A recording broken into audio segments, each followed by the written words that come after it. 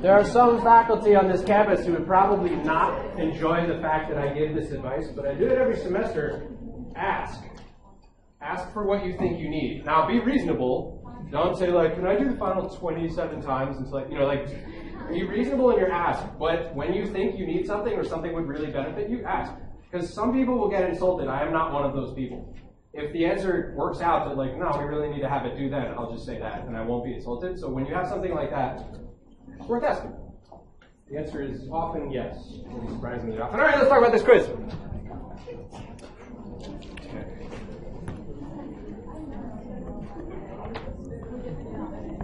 But John, I came in really late because I was trying to find parking and my dog exploded and everything got in the way and I couldn't get here on time to do the quiz. Still put your name because you get a couple of points. It's better than nothing. Take every point you can get. Now, we had this reaction. 3 oxygens are in equilibrium with 2 ozones. And we were told that the natural log of the concentration of O2 versus time gives a line, straight line. And we were told what the slope is, some number. First question, number 3, that makes a lot of sense. Anyway, first chemistry question was, what is the reaction order? Well, many people know the answer, and that's great. What do you do? What do you look for? The structure of, like you were saying, a slope that was a straight line. So it's like, if it's describing a graph, look for that. If you see a structure that describes things like a slope and or an intercept or a line, you want to look for some y equals mx plus b equation that fits whatever else you were given. In this case, you were given basically x and y. So you have an equation that has time and the natural log of a concentration. Yeah. You also want to look at the form that it puts the O2 at. So in this case, the natural log. So more specifically, is there anything that's done to these? Is it like 1 over the time? No, it's just the time. That's going to be x. Is it natural log of the concentration? Yeah, that is natural log of the concentration. And as many of you saw, first order is the integrated rate law that fits this description. Oops.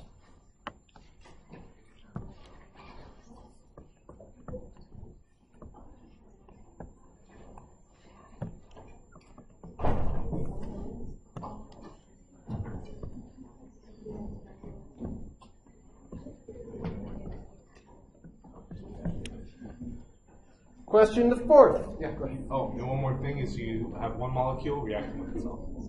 So when it is right, the physical meaning of first order is you have one molecule basically reacting all of its own accord, just by itself, to start the reaction. That's right. And someone noticed that there's a coefficient of 3 there. So if you're doing rate determining step, then it's a little bit different. Then you can use the coefficient as the exponent. Here you cannot. If you know you're in rate determining step, then you can use that. Otherwise, you got to work with whatever the data say. In this case, you have a slope for natural log of concentration. That's first order. How do I get the rate constant? Well, let's write out the equation.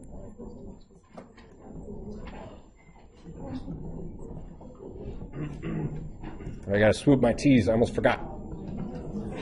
Yes.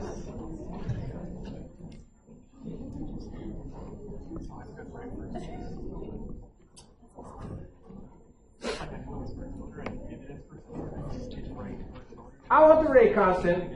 I could make this a single variable type of thing and solve for k if I had enough information, but it don't. But I was told the slope.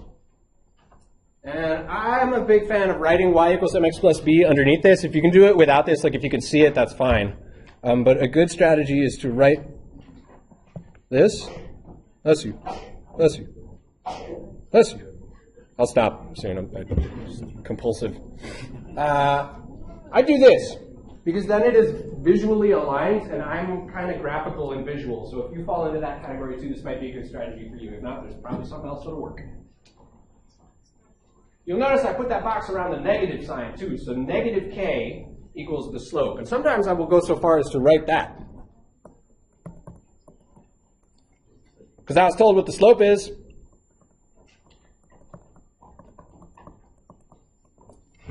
So what's k? 1.2. Yeah, that without the multiply both sides by -1 if you like. Oh, don't forget the units. You're so right. Units for a first order rate constant. Yeah, per second. How do I know that? Yeah, one way to think about this, if you don't, some people just remember the units for 0, first, second order rate constant. That's fine, that'll work. I hate remembering things. Except for names. I like remembering names. It's about the only thing I like remembering. And redox potentials. Nerd, whatever. How do you know that? You need the units to cancel the units of time up here. So what are the units of a log of a concentration? Sort of a trick question. If you take the log of something, the units go away. So this has no units. Log of a concentration has no units. If I'm going to add something to no units, that also has to have no units. So negative kt has to have no units. Time has seconds. K has to have seconds to the minus 1, so they cancel.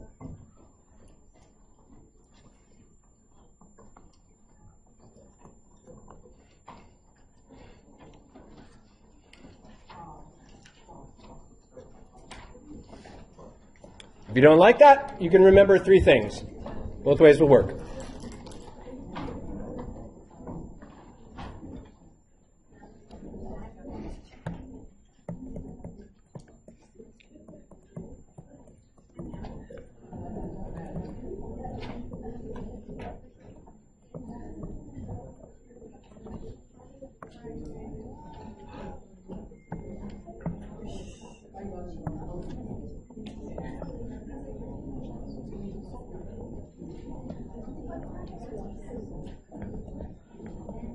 Please write the rate law. Oh man, but you didn't give us a table of data to spend 20 minutes working with to get one number.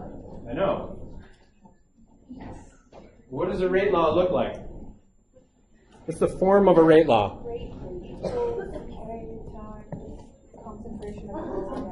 Yeah, exactly. It's the only one with a rate in it, oddly enough. Rate equals K times the concentration of each reactant. In this case, we only had one reactant.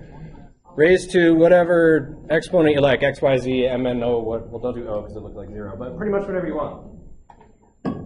Ordinarily, I'd have a table of data where I could compare rows and sort of divide everything and get that solve for the exponent. Why is the m there? The m is a... Sorry, go ahead. Where did that come from? I needed a placeholder to say, I know what the rate law looks like. The rate law is rate equals k times every reactant to some exponent.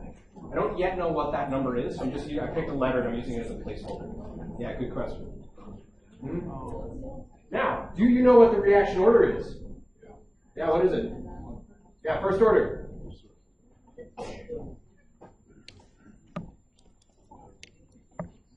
Done. Yep. If you want, you can put the number 1. Okay. So, that's enough. If you prefer, this is to the scientific community, if they ask you for rate log, you put that, that's enough. If you also give the number and or units for the race constant, that's also good. So that's not wrong. But this is adequate, I would say. This is sufficient. So I'll tell you why that is in a second.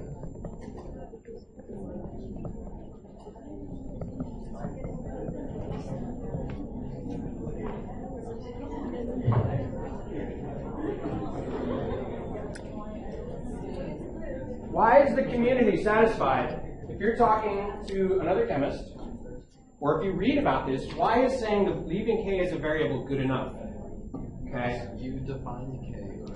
Well, you don't define the k, but you do measure it. And it depends on the conditions. How would you increase a rate constant? If you want a reaction to go faster, how would you increase the value of k?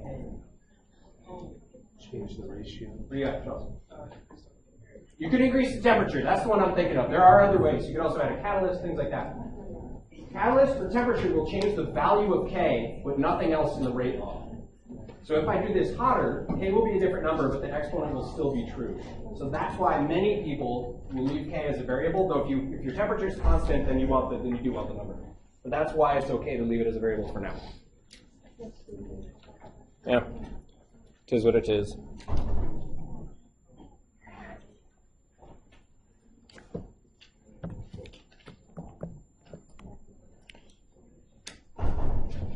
Questions or thoughts? Please.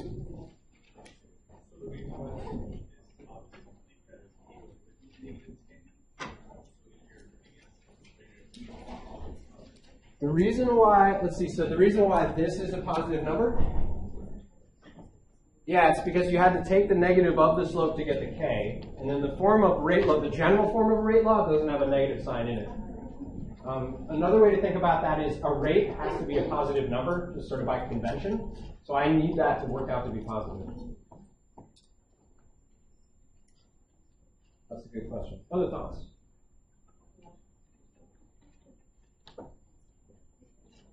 All right, how are we feeling about kinetics?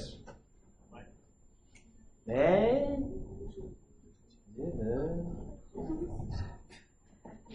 All right, now we're averaging below thumbs sideways. Is 7 name? Yeah. I'm so bad I'm cranked around in reverse. Yeah. Oh, it's tough. It's tough out there. All right. Well, now it's time. Okay, let's see. Let's take a look at Euler in here. If you're not in, Alex, now's the time. I will push this one back a little bit. That's good. Someone asked me, can we just see all the stupid due dates without doing all the work that Alex makes you do, even to see when the thing is due? Yeah, sure, why not? So I made a PDF of that. That's there. It's not fancy, but it's just when the things are due. Now, of course, that's going to update. Philip's going to make me make a new PDF. No, I'm just kidding. That's fine. Let's see. I put up last semester's exams. I haven't added more yet, but I can do that. I put up the office hours. I've not yet put up the CLC, but I'll do that. And then what else? You're chugging along here. Rate determining step. I actually want to leave that to last. If we don't get to that, then maybe we won't get to that. You know what I mean? But let's start with equilibrium and see how far we get. We're going to have plenty of time to work through both of these next week.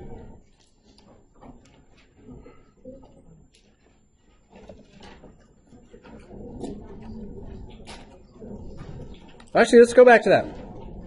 So we need to get through at least 4 things today. We need to talk about what an equilibrium constant is, LeChatelier's principle in K. I guess that's 2 things, but whatever. Multiple equilibrium, nice tables. All right, let's go.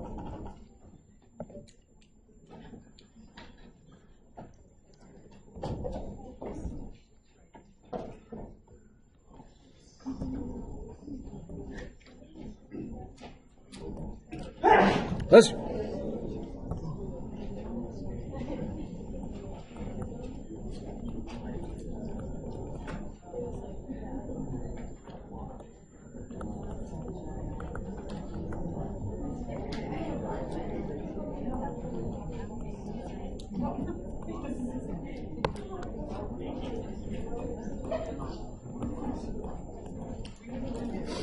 The question is so polite.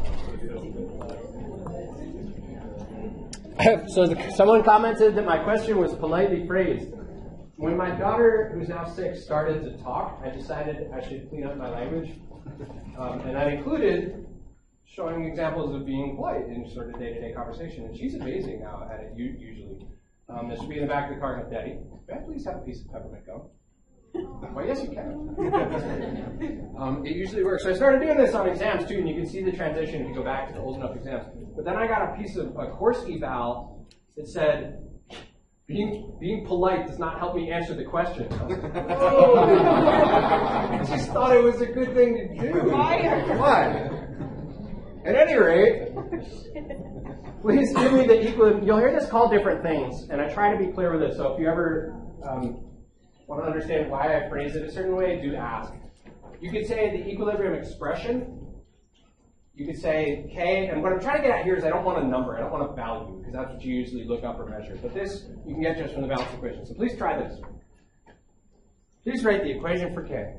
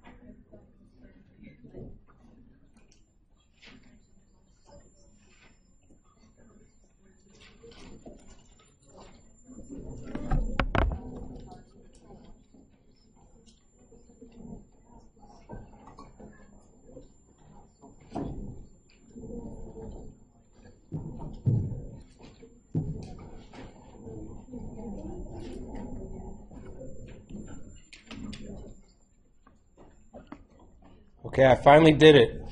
Your worst nightmares have been realized.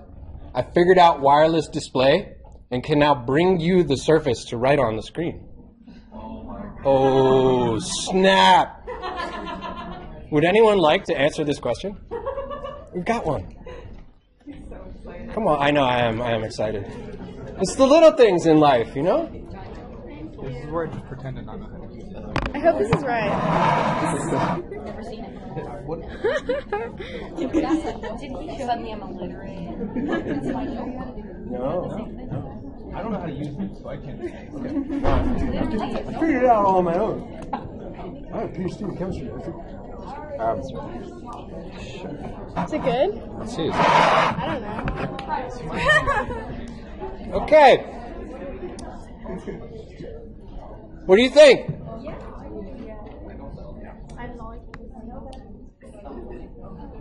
Well, what's the process here?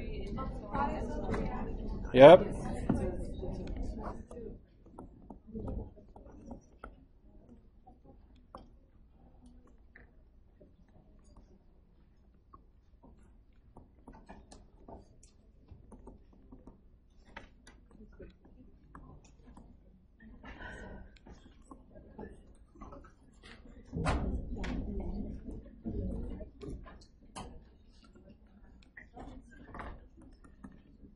Products over reactants, coefficients become exponents, and I leave out what phases? Solids and liquids.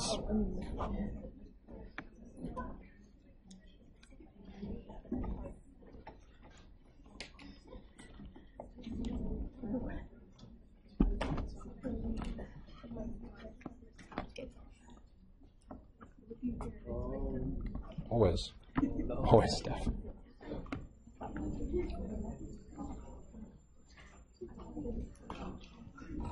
I'm scared now. Yeah?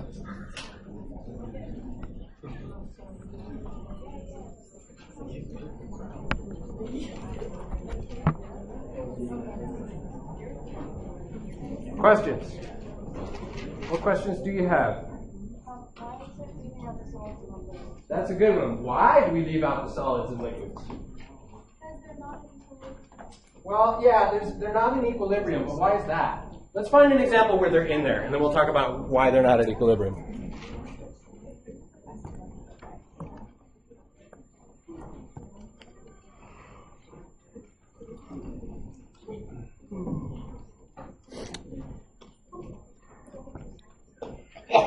Listen.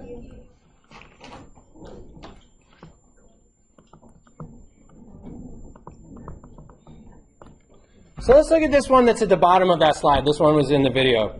So this is silver chloride, solid, dissolving as its ions. Silver and chloride. Okay. This one looks different than a lot of equilibria because the whole reactant side gets left out, right? Everything on the reactant is only one thing, but it gets left out because it's a solid. What do those brackets mean? Molarity? Yeah, they're concentration in molarity. Oh, and you can't do concentration of a solid. And you're not really able to do the concentration of a solid dissolved in a solution because it's not in the solution. So that's the way you think about that. Now, if you're curious about, well, okay, so let's say you have a chunk of silver chloride. What part of it dissolves? Yeah, the outside. Only the surface can dissolve. That does matter, particularly in pharmaceutical chemistry, because let's say you take a pill of a drug substance. Only the outside of the pill can ever dissolve.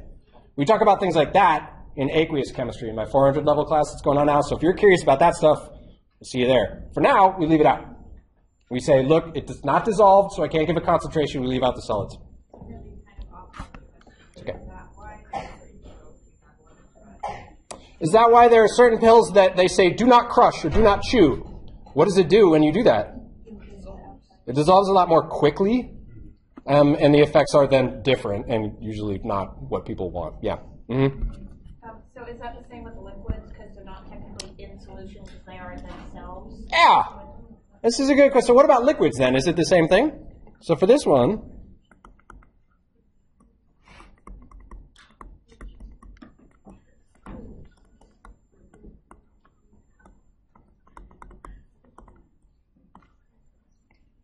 is it the same idea?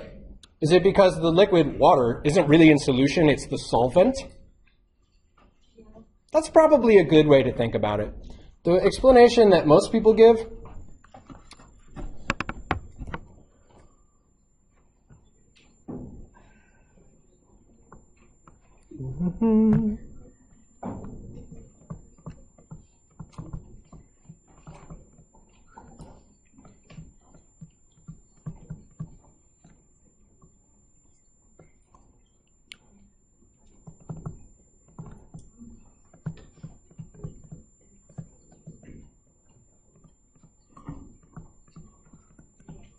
I don't think I've ever heard it phrased that way, but that's actually probably better, or at least more succinct than any other way you're going to hear. So you've seen it. What you will usually see for that reaction would be this.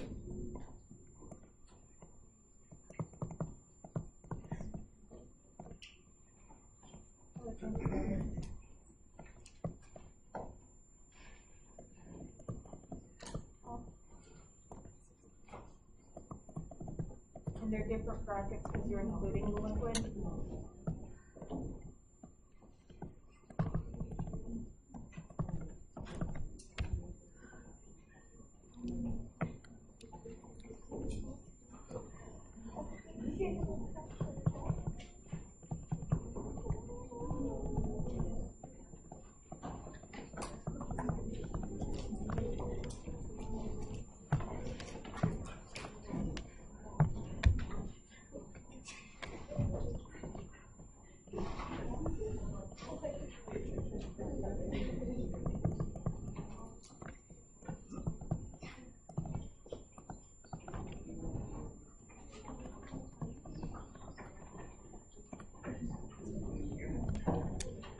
This is called the activity, and activity is a strange thing to me still in chemistry. What it is how much of that substance do I have compared with the pure substance, or a reference point? How much water do I have in water compared with pure water? All of it. In a dilute solution, you're very close to that, so the number is about 1. We have a $6,000 chilled mirror in my lab, because things are expensive in science, that measures water activity. So if you want to actually know the number for your solution, you can bring the sample to our lab and we'll measure it for you. For most stuff that you're going to work with, let's say in 111L, it's like 0.98, 0.99. So they tend to be very, very close numerically to 1, and on paper we ignore it.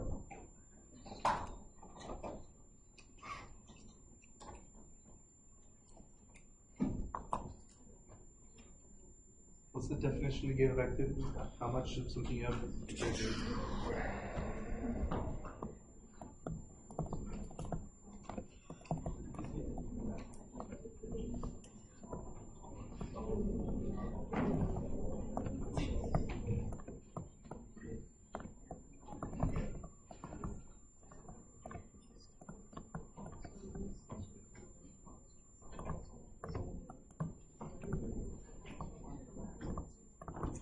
Activity is defined numerically as the concentration you have divided by some reference concentration. And for liquids, the reference is the pure liquid. Bless you. So if you have a dilute solution in water, the water is pretty much water. And so you count it as 1. What I find infuriating is that any other solute, the reference is 1 molar.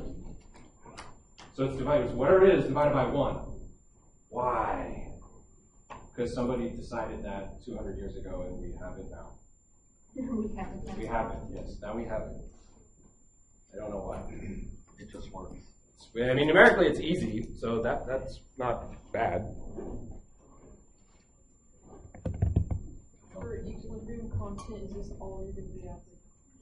Like, for equilibrium constant, what will we do? Are we just writing the equation? We will do more, but this is the underpinnings, the things that you must get right to do equilibrium, acid-base, buffers, thermo, electrochemistry. So that's 5 chapters out of, I think, 8 that we do. You need this.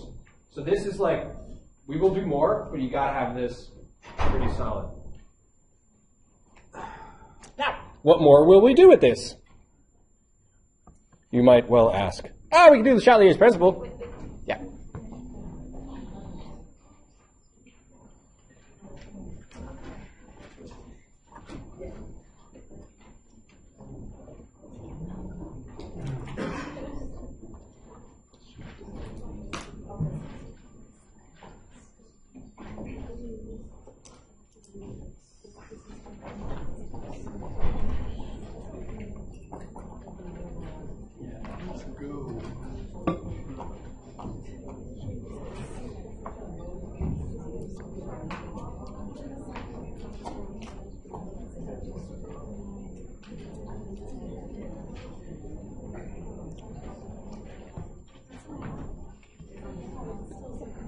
we skip? Yeah, because we're going to talk about it at the same time. So we got LeChatelier's principle and Q versus K. LeChatelier's principle is the conceptual version, qualitative. Q is the attempt to get quantitative, although it's still kind of directional. What is Q? Why is it the letter Q? Well, hey man, why is it the letter K? I don't know. Q actually makes more sense because it's the reaction quotient. Products divided by reactants. I can actually deal with that being the word quotient. Why is equilibrium constant capital K? I have no idea. We like K for constant, even though constant is not spelled with a K.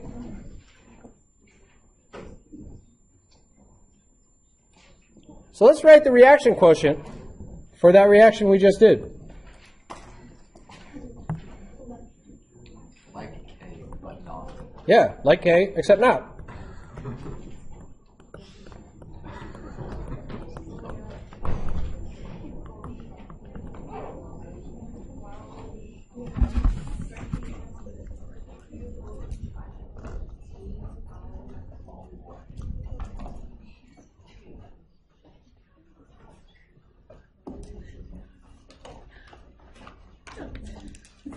People be ducking their heads. If I don't look, he won't see me.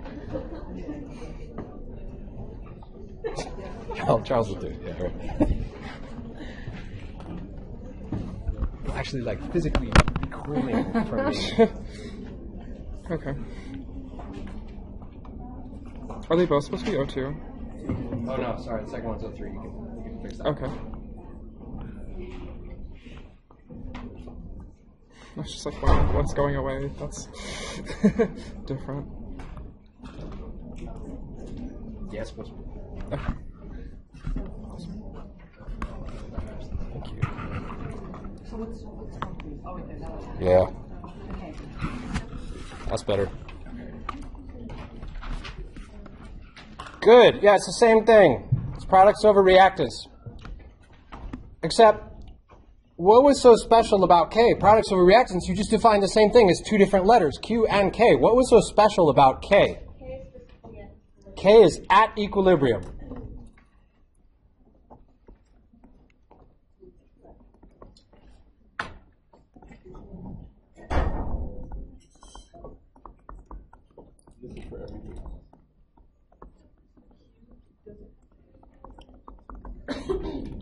Yeah, a couple of people asked clarifying questions that are correct. This is Q is for every other case when you're not at equilibrium, or yeah, different versions of that. Yeah, so Q, you could be at equilibrium, but you don't know yet. It's just products over reactants wherever you are.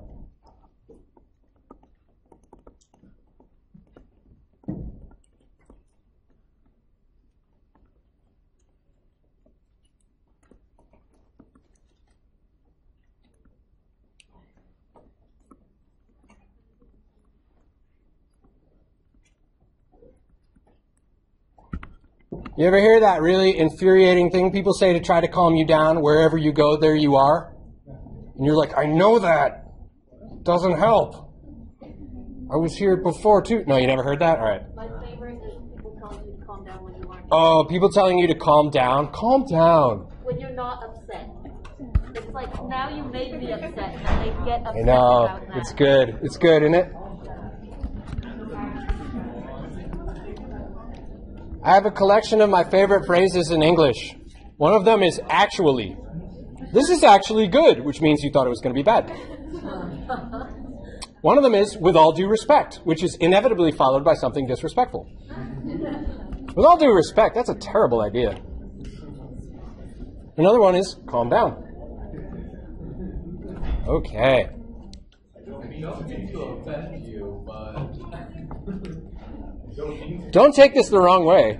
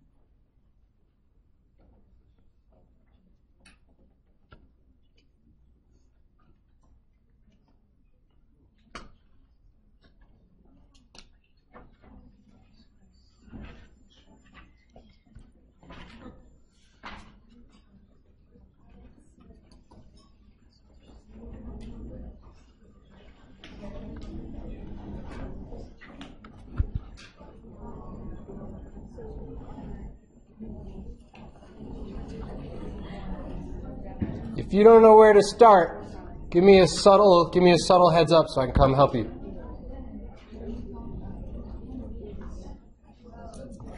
Give me like the auctioneer. It's like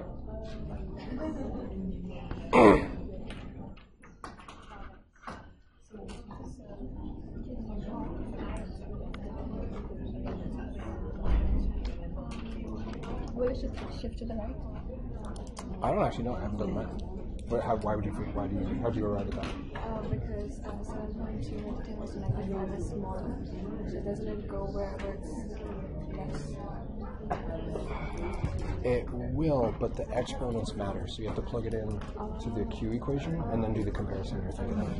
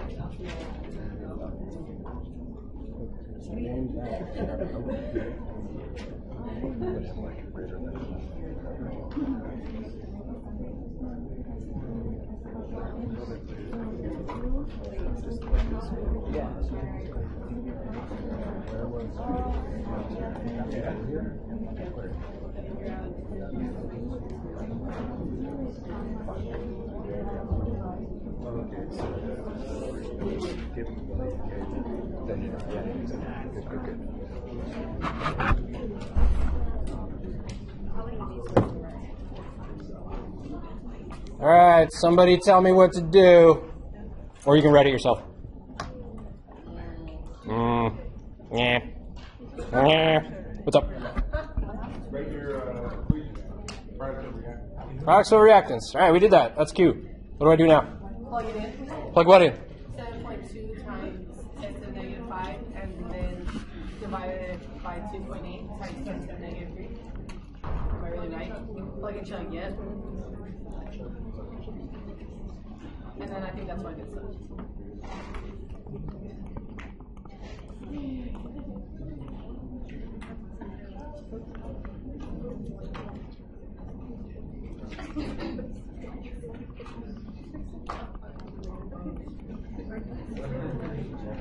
And then salt.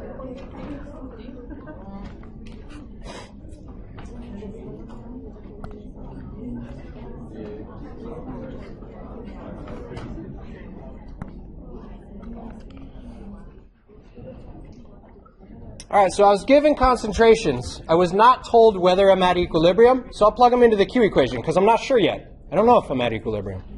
All right, then we plug that ugly mess into the calculator.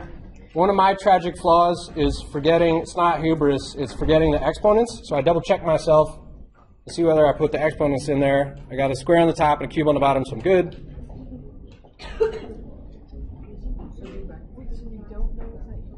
That's right, not yet.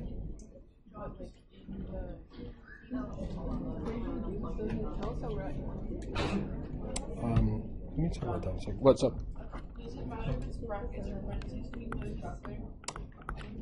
Okay, so two questions are: did or did not the question specify we were at equilibrium? And what do you do in putting them brackets in there? Those are just numbers. I'm in the habit of leaving the brackets in when I'm putting in concentrations. It won't matter to me either way. So if you prefer regular parentheses, that's totally fine. This is a quirk of my habits. Did the question specify that it was at equilibrium? So let's read it. For this reaction, Q equals some number. Maybe you measured it, maybe you looked it up. If you find these concentrations, then you can fill in Q versus K. So we're told about equilibrium, but we're not yet told that those concentrations are at equilibrium. So not yet. If we find that Q equals K, then we're at equilibrium. Q does not equal K. Q is what then K? Greater than or less than K? Q is 0.24 or 2.4 times 10 to the minus 1 if you like. K is a small number. Q is greater than K.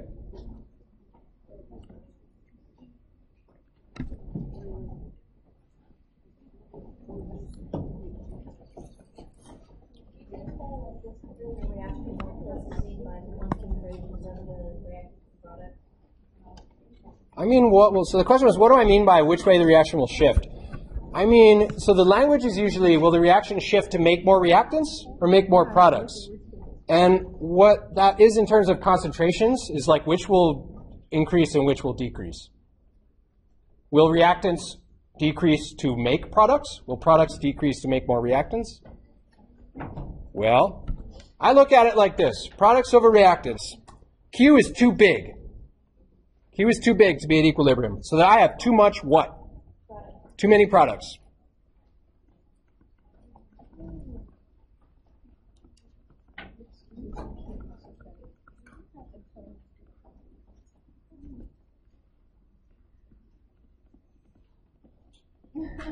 I have too many products.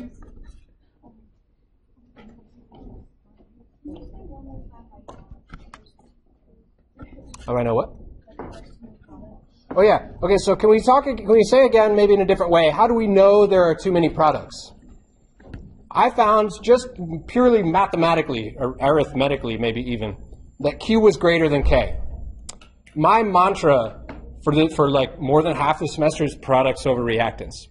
If the number for products over reactants is too big, the numerator is too big. Or even the denominator is too small if you prefer. So Q is greater than K. I have too many products. Chelsea. Okay. Pass.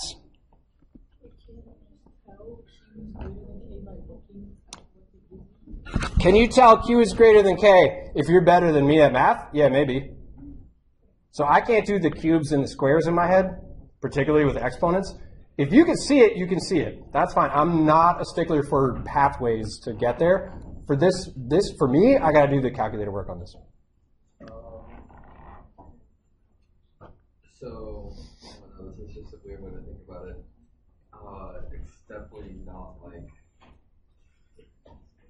realistic, but like it's weird. I think of it if it's Q over K. Q is talk about K is reactants. K is greater, you're gonna get it's gonna react. Q is greater. So one abstraction of the question comment here, this thought train is, can we do like a Q over K? You can. If you're a marine scientist and you're interested in whether, let's say, shell-forming organisms are dissolving or not, there's a thing called saturation state. That's a Q over K type of scenario, but we don't typically do it in the lab context. So you can do that, but we don't do it here. But if you go into marine, you might do it.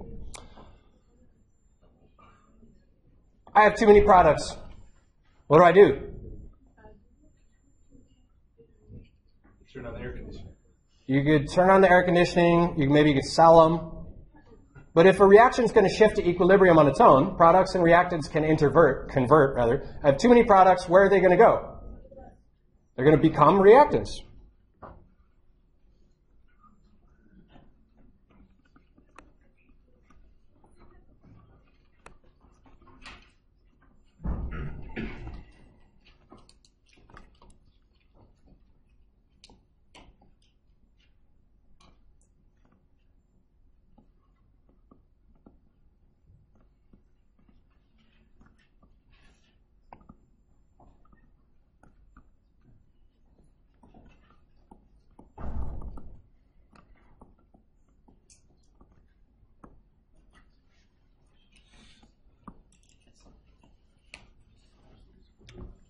One of the other ways you'll hear this phrase, or two of the ways you'll hear this phrase are, it will shift to make more reactants, or the reaction will shift to the left.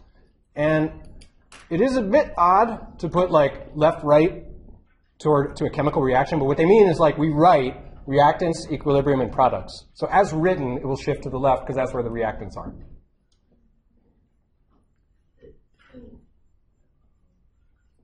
Chelsea. On an exam or in another context, are either of these answers okay? Yep. Yeah, if it has a particular, so if it's multiple choice, you got to figure out which way it's in there. But yeah, if you are in conversation with someone in a job interview, let's say, and you give either one of these, you're good to go.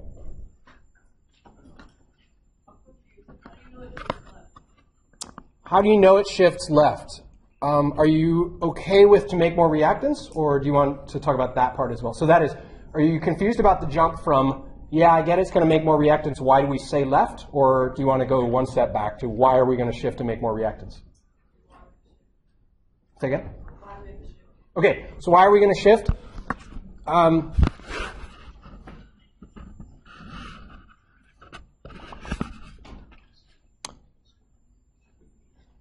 trying to think about how to say this, so I'm dancing a little bit.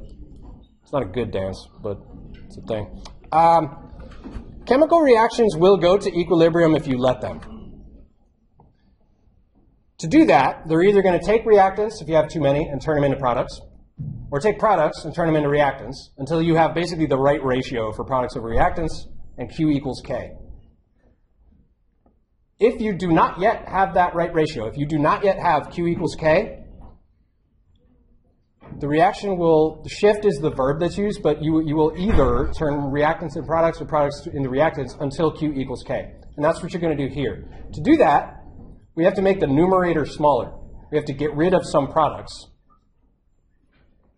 And I will usually say to shift to make more reactants instead of shift to get rid of products. That was too many words. Damn it. Is that helpful? A little bit? All right. Let's see if I can come up with it. Yeah. If Q is equal to K, is there a shift? Nope. No shift. Correct. You are at equilibrium. Equilibrium is dynamic. You are interconverting them, but at the same rate, so you don't observe a shift. Very good. Good, good.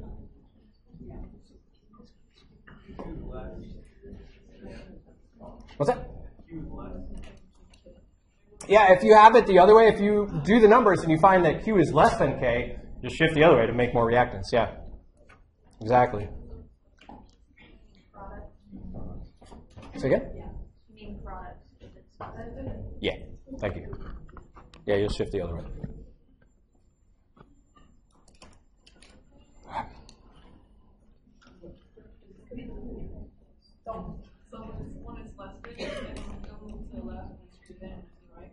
Yeah, so clarifying that. Do you ever do that thing in like elementary school or maybe some other time, I don't know, when the alligator eats the bigger number? You ever do that?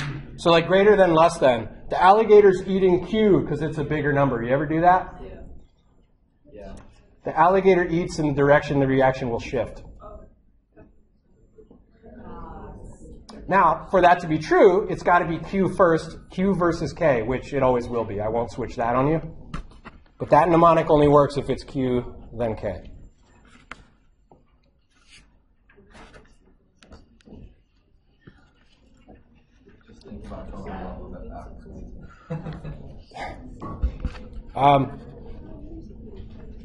LeChatelier's principle is usually framed in terms of something you do to a reaction.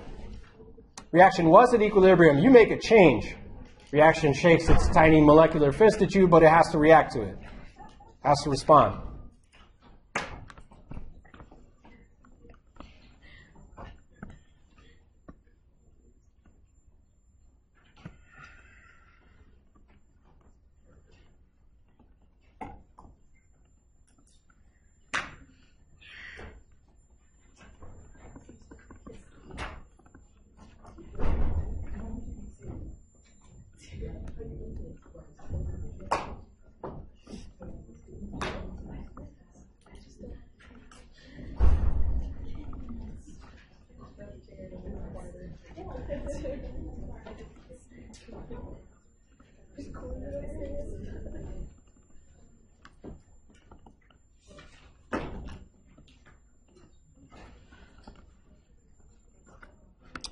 Here's a really broad, not chemical, no balance equation, bless you, version of a chemistry question. To a reaction that has achieved equilibrium, you add some products.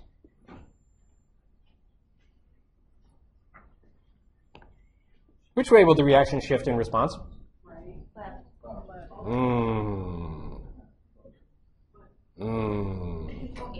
add products, wouldn't it try to go back to... If you add products, you now have too many products. So it will shift left or to make more reactants, yeah. That's the one we did before. That's the same one we did before you. Different framing. Not numerical in this case. Is that more the phrasing, the clever guy's principle? Yeah, this is more like what you'll see in the context of like a question specifically about LeChatelier's principle, yeah. Yeah. It wants to be equal. It wants to be in balance. Equilibrio.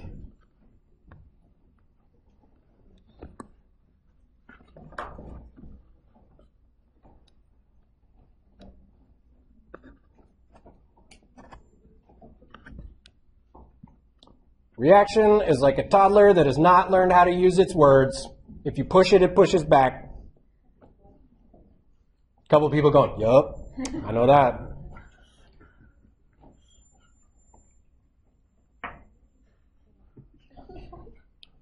Or it cries. Yeah, then it cries. Exact indicated way it cries until it gets away. Questions, thoughts so far?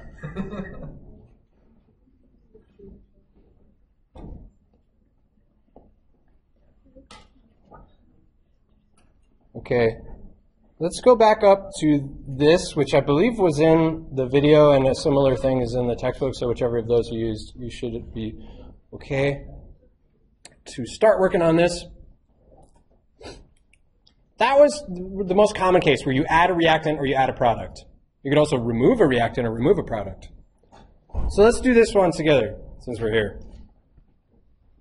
We got reaction A, we got reaction B. Will I get more products, more reactants, or I don't know, man, if I do these things? Add a reactant, increase temperature, increase volume.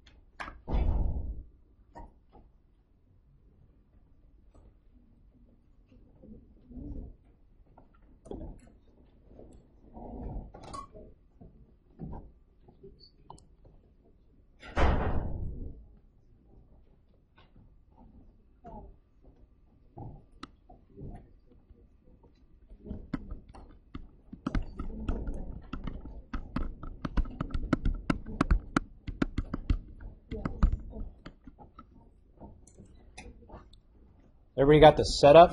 Got the stuff written down to start? Enough? I speak for all. Yeah, we're good. I do that too. There you go.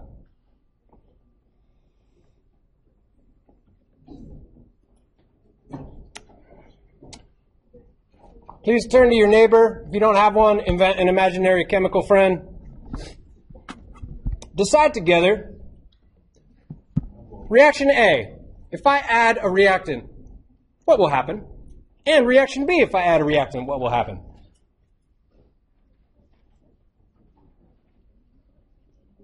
You have an arbitrary 7 seconds to confer with your neighbor. Better hurry.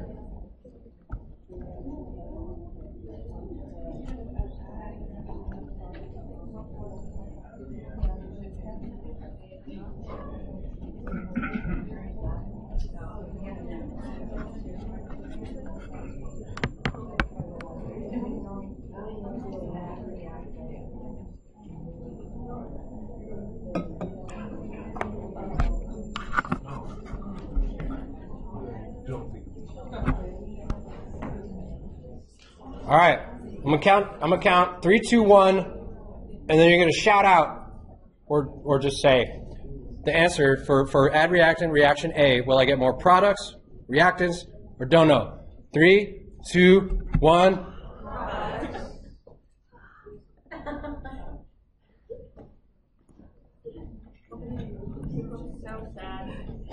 So sad.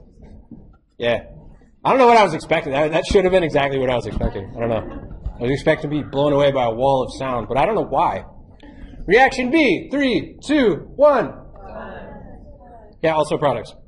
So you're adding 2 reactants because there are 2 reactants. So in this doesn't specify which reactant you add. What if I add N2? Shift to make products. What if I add H2? Shift to make products. What if I add both? Shift to make products. This is one of the quirky things about LeChatelier's principle. You could add one or both, and either way, it will still shift to make more products. Even though you're out of stoichiometry, even though you've unbalanced it, we can still shift. Yep. I don't like that. Yeah, that confused me because I feel like.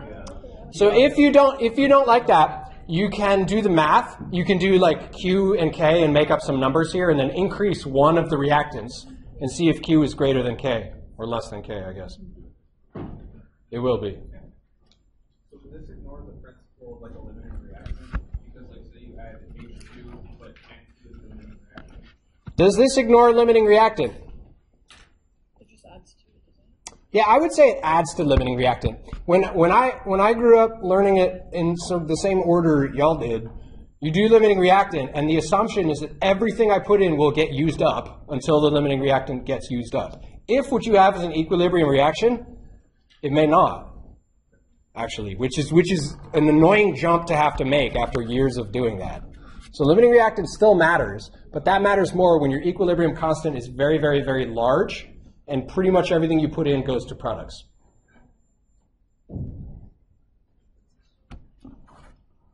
It's a really good, these are good conceptual questions. The sticky bits of chemistry.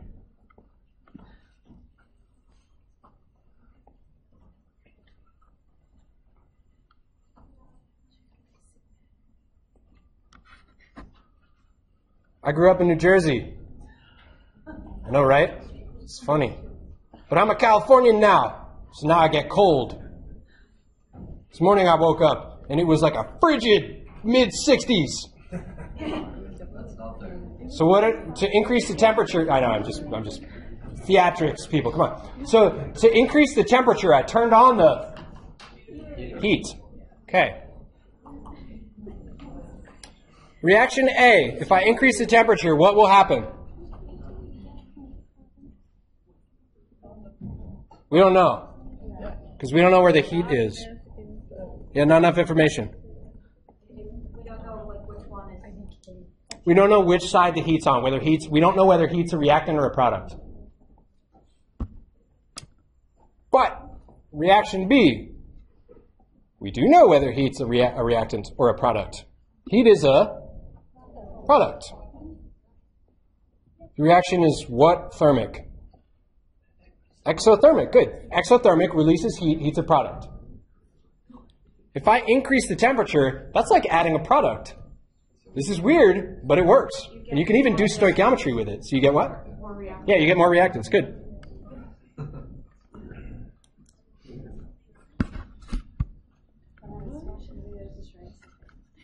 What's that? I was watching the videos of Chinese food. But now that makes sense. Good, good. Good, I actually helped someone today. Yes. No, I helped 1% of my class. Yeah, what's up? Can you explain why there should be more reactions? Yeah, so let's go through that again. What I do here is I ask the question, is heat itself, which I understand is not a chemical, but is heat a reactant or a product? In reaction B, it's listed as a product.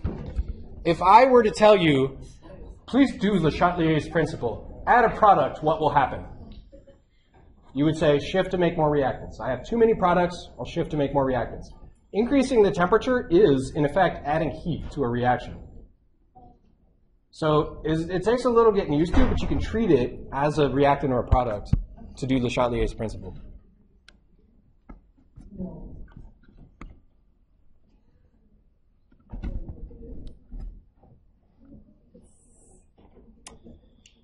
Volume is concerned with gases. What do gases do? They expand to fill the available volume.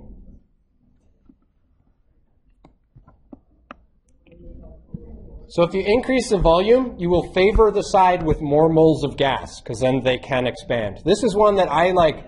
I have memorized it. I can do it. I have less of a good why internally for this one, but I can do it.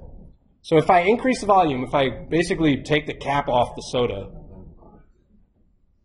I will shift to the side that has more moles of gas. And by moles of gas, I mean like the coefficients in the stoichiometry. If it's a balanced equation, will they have the same moles? You should have an atom balance, but you might not have the same moles of molecules of gas. So let's look at reaction A. How many moles of gas in the reactants? One. What about the products? Two. So products have more moles of gas. So there's a shift to the reactants? No, in this one you shift, you increase the volume, you allow them to expand. Yeah, you allow them to expand and you make more products. So the other one's a shift to the reactants. Mm-hmm. Yeah, if you increase the volume, you give it more space, it'll take it. And it does so by creating more moles of gas. Remember ideal gas law? People be like, those are 3 words I have heard of before. Yeah, that one of the outcroppings of that is that any mole of gas takes up about the same amount of space no matter what the gas is. And that's what you're seeing here.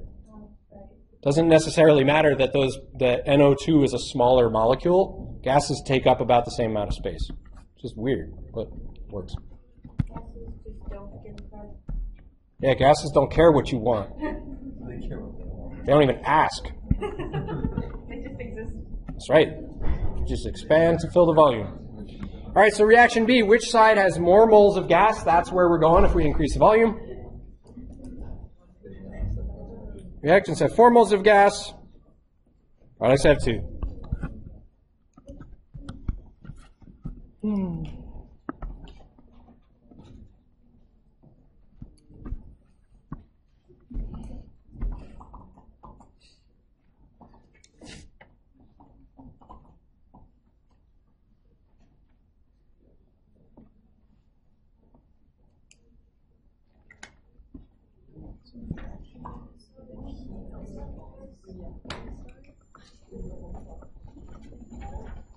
Is that one because of the heat?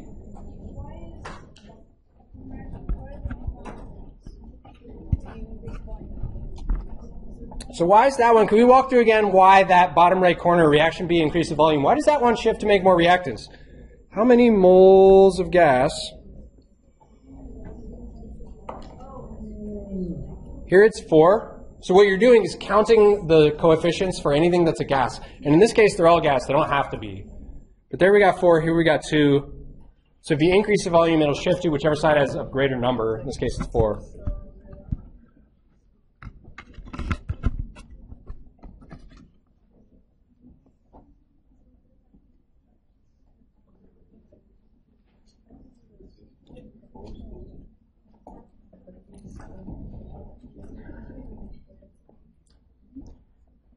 LeChatelier's principle.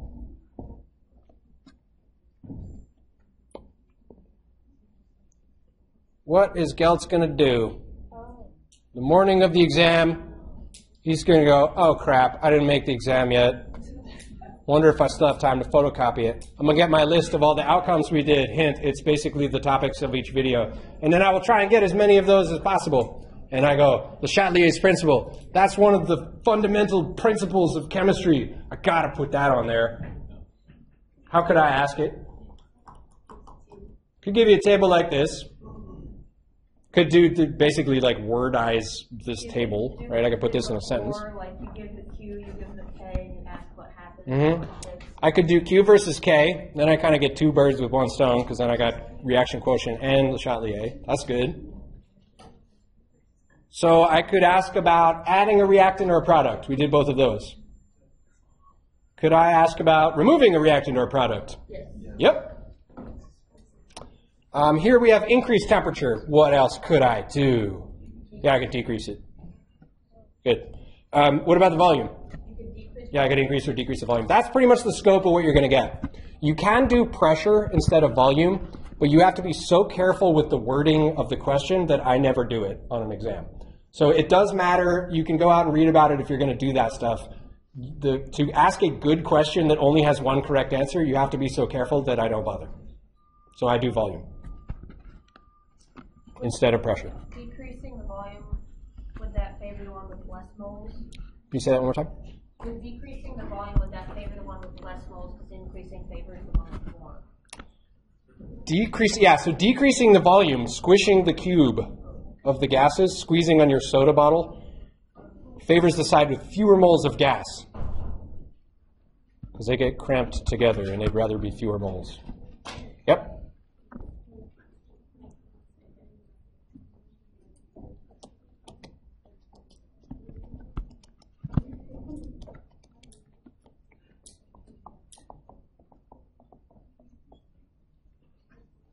Other questions, other thoughts?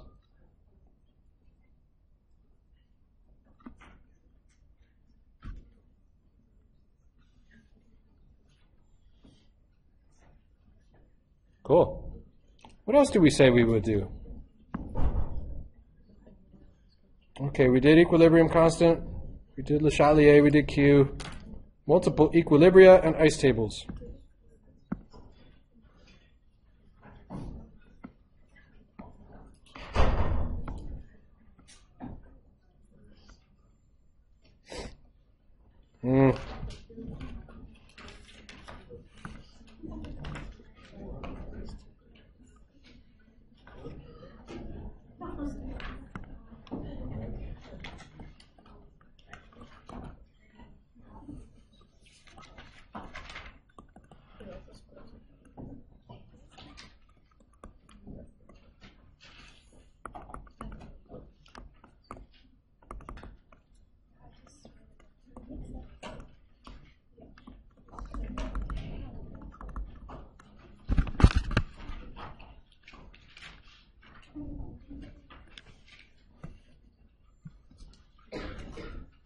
Remember Hess's law? Yeah. You don't remember the ideal gas law, but you remember Hess's law? Guys. No, I'm just kidding. Cool. If you flip the reaction in Hess's law, that is, you switch the reactions and the products. Everyone calls that flip, including me. Why? I don't know. You're not actually flipping the thing. But if you do that,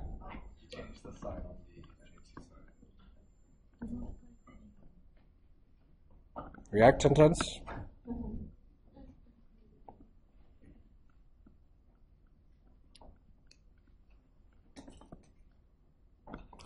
So yeah, in Hess's law, you change the sign.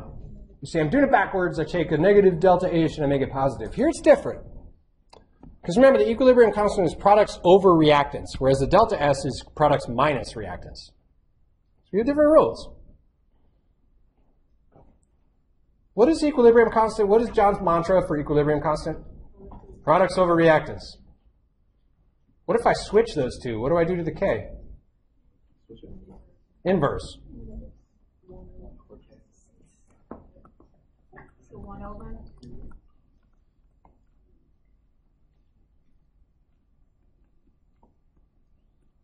1 over k, the original k you had, or k to the minus 1 if you prefer.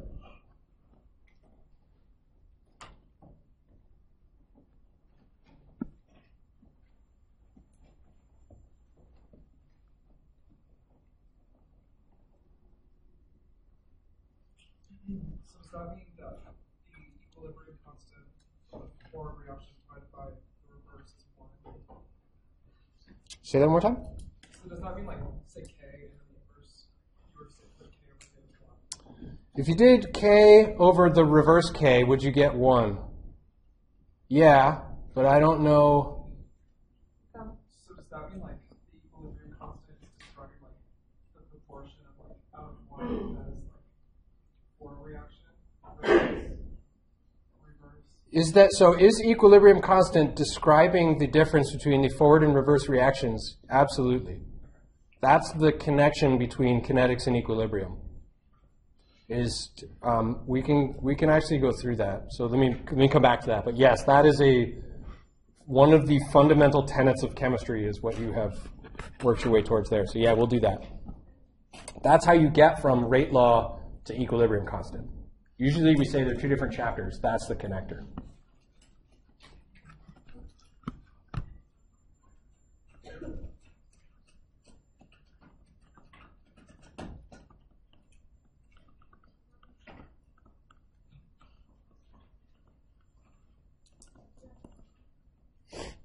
What if I multiply a reaction by a coefficient? I say, hey, I got that reaction, but I need 2 of them to get the reactions to cancel or whatever I need.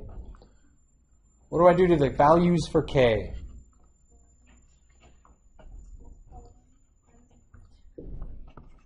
I got to make use of it. Somebody bought this. I got to use it.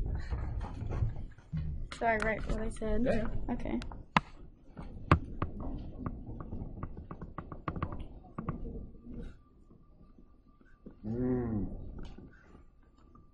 That is not actually what I would do. I knew that was wrong. It's okay.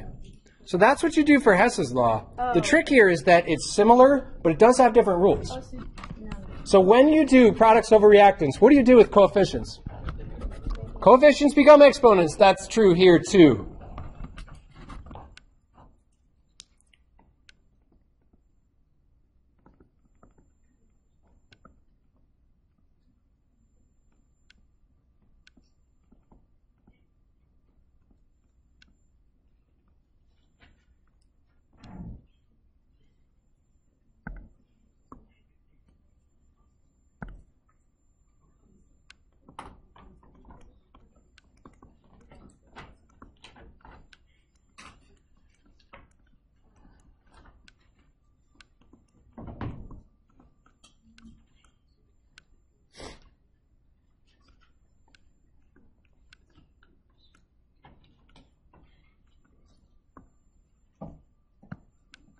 For example, if you multiply a reaction by 2, multiply all the coefficients through there by 2, what do you do to the value for k? Square it.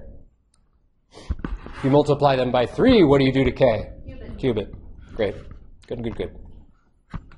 Good.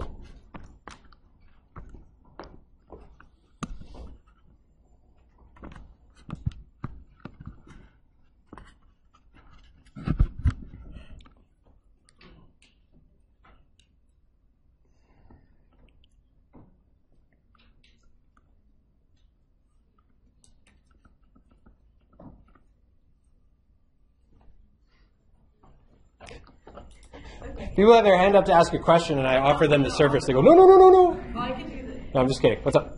Oh, products of reaction. Yeah, you got it. So what are you going to put? Products of reactions. No, you have to multiply. So if you add the 2 reactions, what you do is you multiply the 2 k's.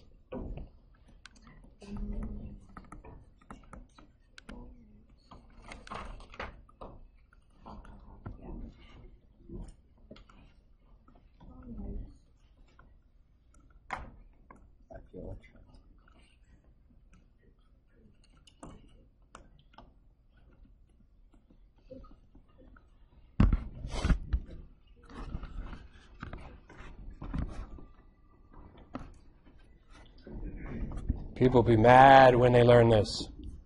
They say, John, I spent all that mental energy learning Hess's law, and you tell me it doesn't work for everything? Yeah, these has different rules.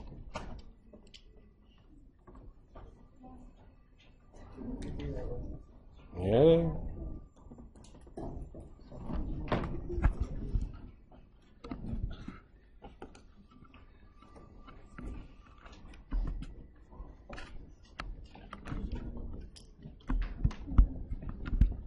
Your parents ever told you you can't have everything you want in life? This is what they were talking about. The one and only thing. This is the one. That's right. You can have everything else. It's not Hess's law. Yeah, Hess's law is not everything. Yes. What a good law. It is a good law. Yeah.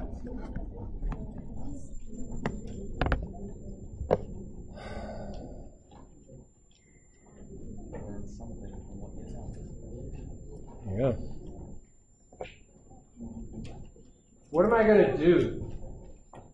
So if I have this and I go, yeah, this is key to pretty much everything in biology. The way almost everything happens is this. Lots of steps. Reaction, reaction, reaction, reaction. Turns the glucose I eat when I take down an entire box of peppermint JoJo's into CO2 so I can exhale it. That's more than one step. Reaction after reaction after reaction. So I think to myself, yeah, I probably should assess whether they can do this or not because they're going to need it. What will I do?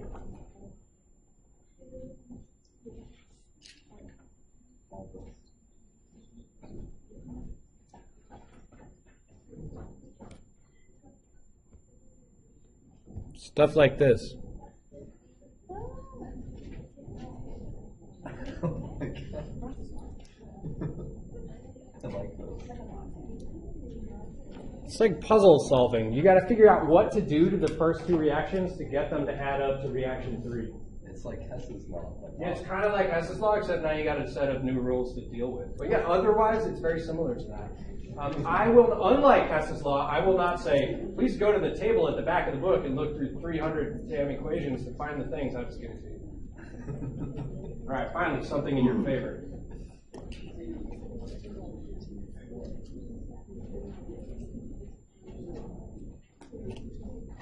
So what do you do? Yeah, it's actually kind of hard to give a systematic approach to this. You just kind of look at it and figure out if it already is right or if you need to do stuff. The top one needs to Yeah, top one needs to flip because I gotta have CO2 as a reactant. That's the first thing that jumps to my eye as well. or water as a product. Yeah, you can also say I gotta have water as a product. So this one, we're gonna have to flip it.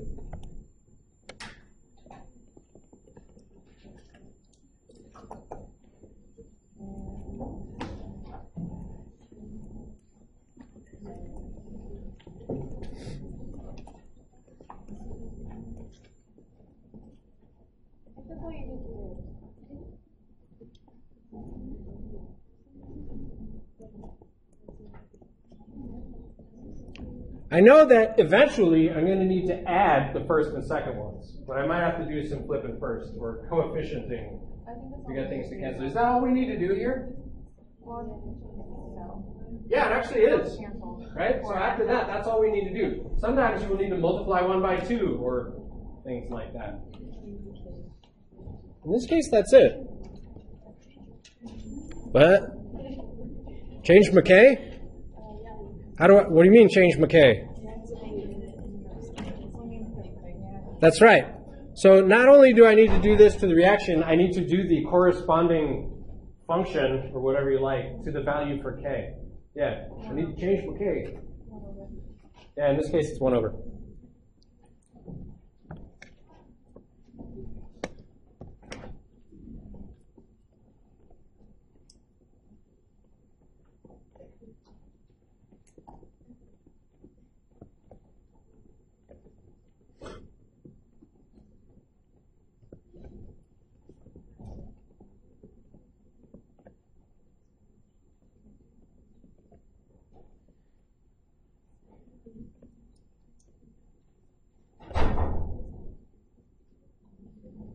And some people like to put a new subscript here so they can keep track of which K is which. Some people will put,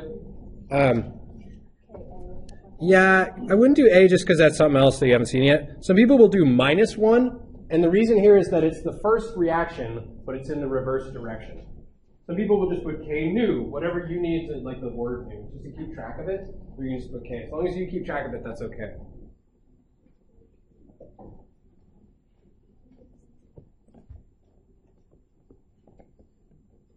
Second reaction we said we could leave alone.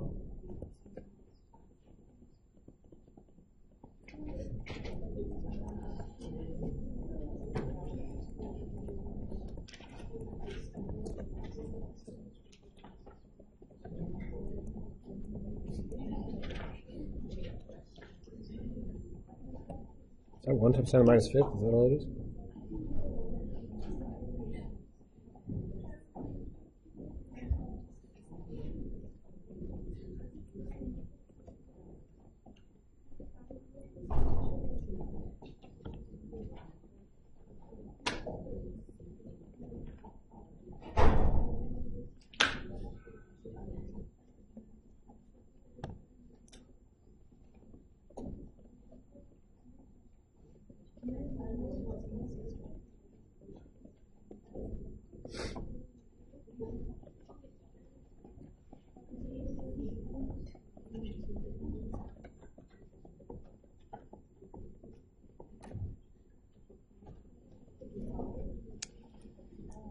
Can you please describe to me what I should do to get K3? Multiply.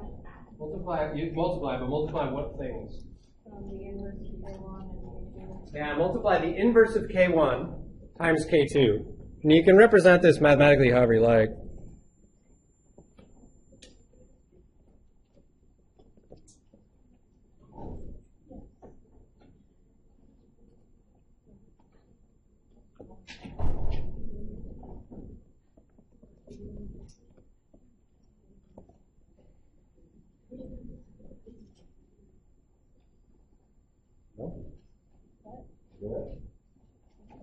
Sure.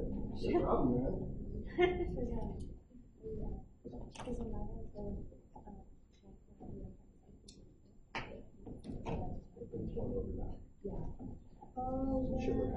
Yeah.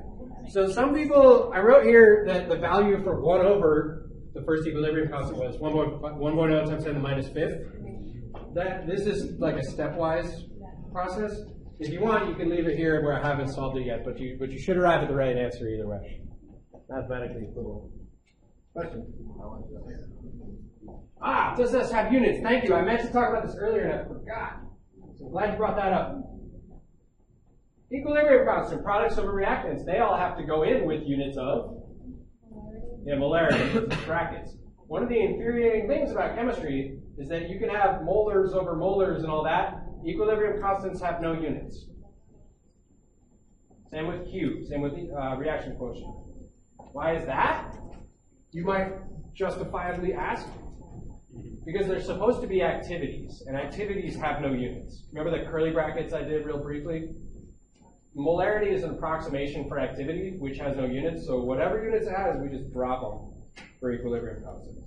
So no units is actually correct. Glad you brought that up.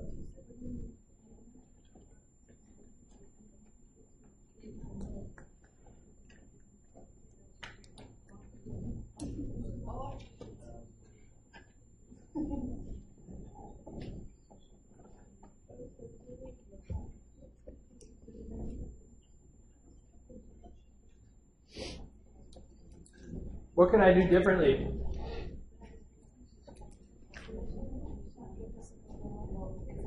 I could not give you the overall, but for this I probably will. So in real life, you might not have the overall. For this, I think we will, because it's easier to set up a problem solving, like set you up to figure out what to do if you know where you're going. So I could do that, but I won't. You may give us added equations or more equations to do stuff, or more equations to say if H2 wasn't a gas, to make H2 a gas, or something like that. Yeah, I guess I could increase the complexity of the chemistry. I could have multiple equations, but probably it won't be a whole lot more than these. You guys, Oh, yes, I'm sorry. So can you explain to me how you got the answer again? yeah, so revisiting how we got this answer, we recognized we had to do two operations here. We had to flip the first equation. Okay. When I flip an equation, I take the inverse of k. Okay. And then the second thing we had to do was add the now flipped first equation and the second equation. The original one? The original second equation. Okay, the original second. So I have to add the flipped first equation and the second equation together to get the overall. When I add two equations, I multiply the equilibrium constants. Okay. Let me plug that in. Oh, yeah. Oh, just tying it like you might have us multiply the entire equation by a coefficient. Yeah, the other thing that is not here, that is very much on the table, is you needing to multiply one or more, but probably one, of these equations by a coefficient. If you multiply the equation by a coefficient, what will you do? Take it to that power. Yeah, raise the equilibrium constant to that power. That's the scope. Could you also have us do this and then use the k we find in a different question? Could I have you do this and then take that value for k and go use it somewhere else? I have done that less and less over time. These like multi-step problems. I do some of that on the exam, but not a whole lot. Do you have a reason for that? Yeah, so you could justify multi-step things and needing to get them right at each step by saying that's what you will do. Or you could justify saying, I should assess individual learning outcomes one at a time. So I kind of strike a balance. Okay. Like K1 and K3, he's asking us to find K2, but like, does that algebra work the same way? So could I give you K1 and K3 and ask you to find K2? I could, but I probably won't. So the corollary question was, does the algebra work the same way? Yes, it does. But I probably won't do that because it's not very real life. I don't think. Maybe it is. I don't know. Yeah. So say we were multiplying the second equation by 2. Yep. Then would that become 1.4 times 10 to the 7 plus 2? Nope. Or times 2? Neither. The whole thing. The whole The thing whole would thing goes up to the be second. squared. Yep. So you square the whole thing. So Oh, okay. yeah. Somebody else. Like when would you multiply by Yeah, when would you multiply the reaction by a coefficient? I think I'm going to have to come up with an example. Can I do that and bring it for next time? Yeah, let's do that, because it's going to take me time to get it, make it one that doesn't suck. So let me make one that's reasonable, and then we'll do that together next time. I like that. Somebody else had a thought right this. There you go. All right. It's a shame everybody has left, because this is the most exciting part of Chem 111. Not the problem solving, it's something else. Breaking the ice. Breaking the ice is good, but it's not that either. What does ice stand for? In an ice table?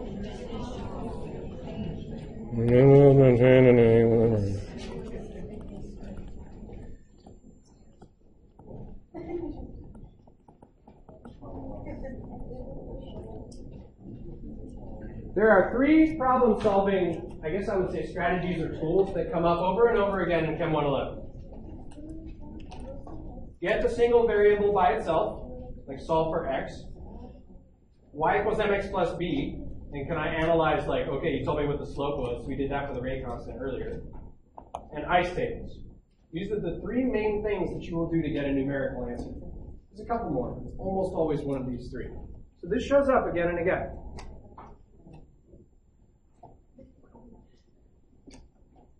Here's the challenge. There are very few opportunities for extra credit in Chem 111. One that no one has ever actually achieved is this. If you get vanilla ice to do something with ice table, you will get extra credit. What? That's right. If you track down vanilla ice, who is presumably like working at a McDonald's in Miami,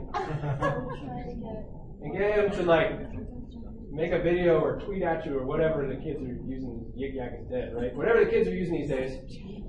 I know, right? TikTok? Is that a thing? No. I used to make jokes about Snap Yak and Yak Chat, and then that wasn't funny, and now I got to come up with new not funny jokes.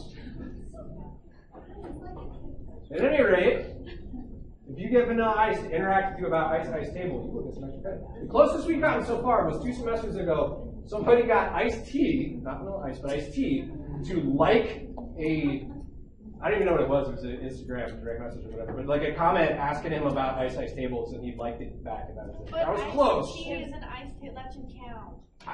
It's so close. What if the T stands for table? So the other shouldn't. Two questions. Shouldn't that count if you get iced tea? Yeah, it probably should. Second question is how much extra credit? We'll see. We'll see how good it is. If he makes a video, that's worth a lot. If he likes your message, that's worth something. Yeah, I don't know. We can talk about it. Show me the results. Ice Cube might be worth something. Yeah, that would be good.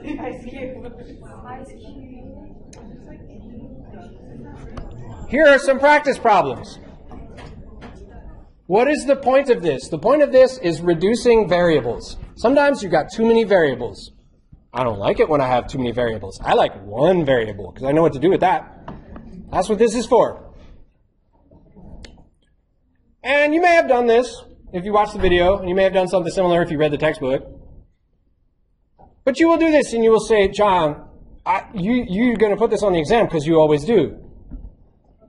You might not say that because you might not know that, but I'll tell you, I always do. So I'll put this on the exam. And you will say to me, John, this is unreasonable, man. You cannot give me a question on an exam when you only give me one instance to practice with. And I will say, that's true. Where will you find more practice? Alex? Discussion worksheet. Yeah, YouTube has some, but those are the two main things that I would go to. I would do the Alex work, and I would do the discussion worksheet. What else would I do? Oh, John, I would go to last semester's exams for practice. And I would go to the detypoed version, life is hard, of exam 1. What's that? Yeah. So this is a score where if you use a screen reader, this is how well it will work with a screen reader. Poorly. That's how well it will work with a screen reader. So if this is an issue for you, please tell me and we'll get it fixed ASAP. Otherwise, it will be fixed, but not today. Yeah, it's a good question. I don't actually know what that one is. Yeah, you can do Khan Academy. We keep joking that I should make the John Academy spelled like that dude spells his name, but I'm busy, you know. I'm looking at a practice. Hey, that's the thing we did. I'm looking at this practice exam, and I'm going, oh yeah, these are things we did. How will I know when I have reached a practice problem for ice tables? There will be a table. There might be a table, but there's actually often not. What words do I look for? The initial, and or change, and or equilibrium. Usually initial is your cue. Let's keep going. There's a table, but that's rates. Banana. Nobody put banana. He was wrong, so it's just as well.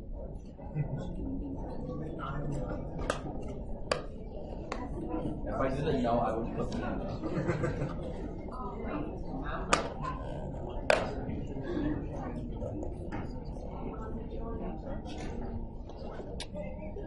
Oh, snap. I scrolled all the way to question 16. For this reaction, we don't even know what it is. KQ equals some number if you set up a reaction with initial concentrations. That's the ice table question. Whoa. I know, right? So next time we'll start with this, and we'll start with a multi-step reaction where we need a coefficient. I'll send you an email later with more. Thanks, y'all. What's up? Hang on.